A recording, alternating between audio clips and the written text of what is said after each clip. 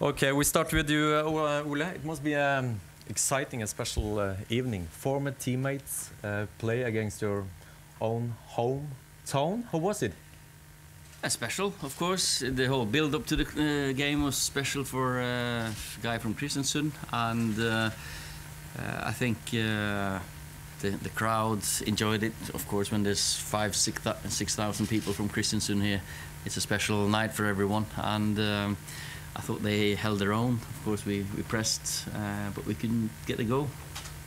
And 2 times Solskjaer at the bench, and then Noah, 19, made his debut.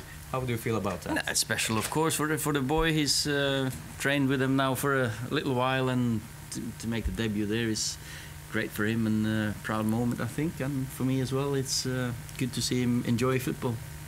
Thank you, Ole. Christian, almost a draw against Manchester United. And this is one of your best friends. Yeah, first of all, for us in KBK, Kristiansund, it was a huge experience and a fantastic opplevelse. Experience. So, in Norwegian, opplevelse, everyone from UK. Sorry. So the guys sitting in the KBK Kristiansund dressing room now, it's so proud. They can now for the rest of their lives say that we played Man United. And thanks to Ole Gunnar and United for letting us do that. And it was an amazing day. And 5,000 people, at least, come from Kristiansund. At least, I think, because we have a lot of supporters also from Kristiansund who is supporting even Man United even more. So yeah. Seeing and playing against United, for me, for the players, for everybody, our dream come true. Okay, then we are ready for questions. We have 2 microphones, so please use them. VG. Ole Gunnar, how was it as a dad to be able to give 2 of your sons, or you gave one of the sons this moment and you gave the other one this moment, and who decided that the youngest was going to be assistant manager tonight? He did. No, it was just one of those nights that you can get once in your lifetime, and of course it was great for him. So he was proud to be sat there, but he knows his football, so he had a good analysis after the game. Next one, please. Yes, please, the first row.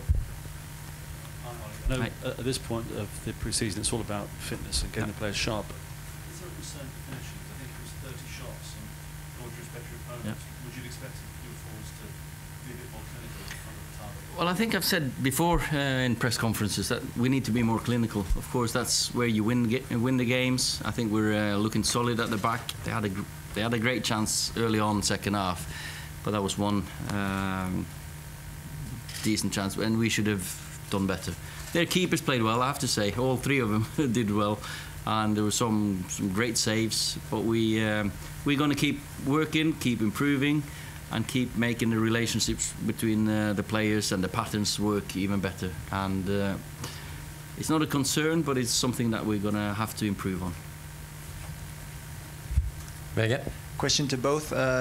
The 16-year-old Max Williamson did a good job against Paul Pogba in the end of the match. What do you think about that challenge, and does it sum up this special game? Yeah, that was an important challenge in front of the goal. So yeah, and Max, like Noah, is a youngster coming through in KBK now, so the future hopefully look very good. Ole, Pogba looked a bit surprised, didn't he?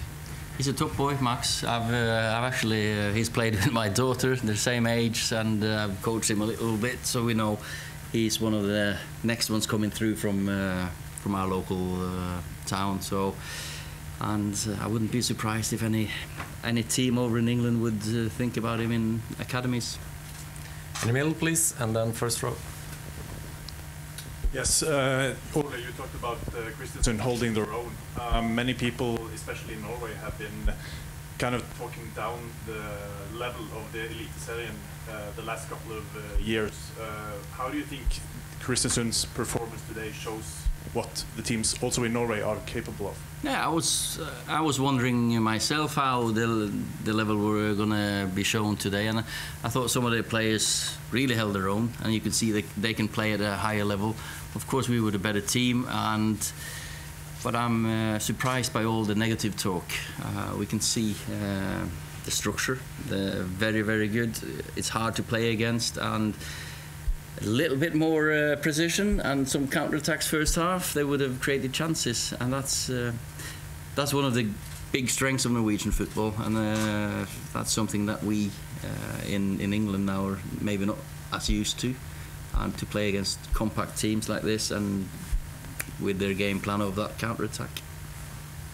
Yes. Hi Ollie, it's obviously the first time we've seen you since Shanghai. Yeah. Is there any update on how Eric Bailly is? Is there an idea of how long he's going to be out for? Yeah, he's had an operation, and he'll miss best part of 4 or 5 months, I would think. Hopefully we'll get him back for around about Christmas. It was a positive news from the surgeon. He had the operation, was it this morning? And it was positive that it was all repaired, and he'll be fine, and that's good news. Ollie, sorry, another question. Obviously this time you have to ask about transfers. We understand the club have opened discussions with Juventus over a potential deal for Paulo Dybala. How hopeful are you of getting a deal over the line for a player of his calibre? Well, I'm not here to talk about any rumours or speculations about other teams' players, but of course we're working on 1 or 2 cases, as I've said before, and hopefully there's another 10 days-ish before we start the league, and hopefully we can announce a fresh face or 2.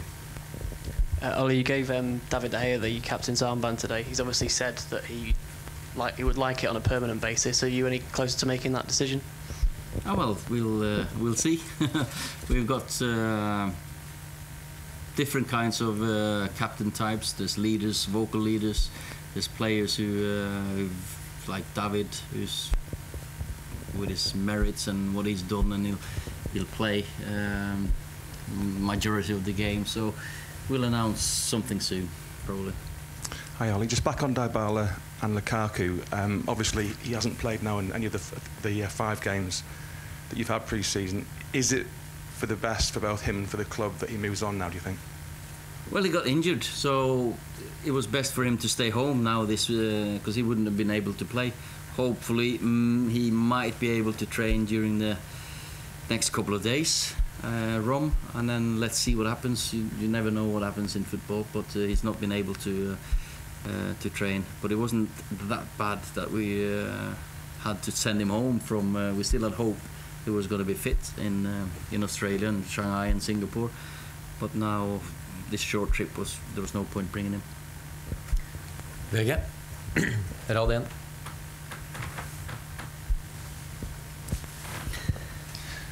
Ole, you mentioned the negativity around Norwegian football. What, in your opinion, should be done to raise the positivity around our football, you think? Well, there's always critics that wanna say something negative, and there's us that work in football that can see what's being done every single day and the progress that's being made. And let's see how the teams fare in Europe. You see Haugesund beat Sturm Graz 2-0. I don't think too many would believe that 3 or 4 years ago. Christian, what's your opinion on this team? On this team? On this theme, subject. Yeah, I'm subjective. I'm one of the Norwegians training as a coach. I think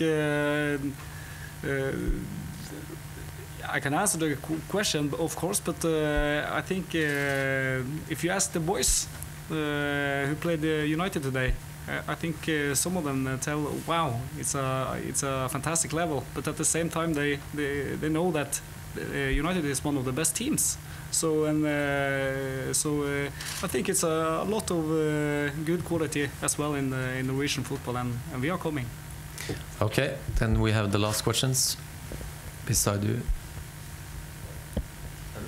Obviously, this was the 5th summer game, have you got a pretty good idea in your head now of the team that is probably going to start against Chelsea in a few days? Yeah, but then again, it's not about one team for the first game, and that's the team for the rest of the season. We've got a strong squad, and I feel that there's not too big a difference when we make the subs. So of course we're gonna have to find the right balance. We've not really picked the first 11 yet, and but most of the relationship we've tried. So Milan will be another last test, and then let's see what we decide on. But this depends on the opposition as well. Does it seem like a very strong team that you picked tonight? Is it too much to say that that's close to what you're thinking of starting against Chelsea? Is that? I think when Paul Pogba doesn't start, I think you know it's not the first 11. Fair enough.